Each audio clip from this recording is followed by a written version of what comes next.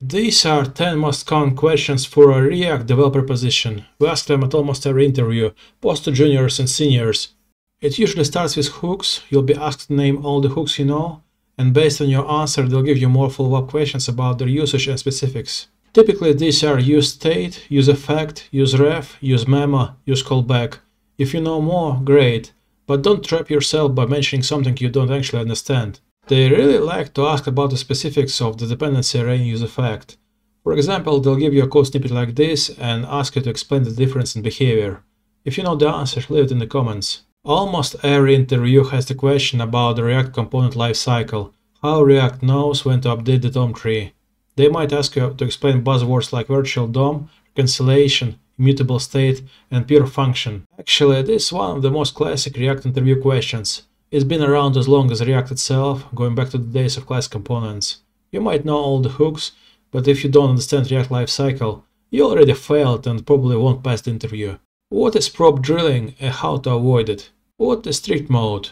They might also ask about the most common mistakes in React components, possibly giving you code snippets where you'll have to find the problem.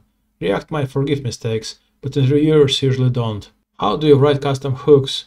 They might ask you to write your own hook, so be prepared to know how it's done, even if you've never written one in your own projects. What are React Lazy and React Suspense used for? They might also ask about microfrontends and what this architectural pattern is used for. State managers in React. Even a junior developer should know how to use at least one. They might ask you about Redux. I have a legacy of React that almost no one is using anymore, but it's still required to understand how it works. So at least you can explain why it's so shitty and what better choices exist.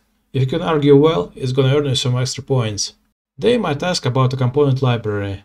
There are several very nice libraries for React, and if you've worked with at least one and understand its basic principles, that's already a big achievement in their eyes. You can try something like Material UI on your own. Server components just recently became another very common interview topic. If you started with Next.js, it will be much easier for you to explain them, but either way, it's better to know what they are, along with their features and limitations. In the next part, I'll explain in details how to answer these questions correctly. And that's it for today. Like and subscribe if you want to see more videos like this.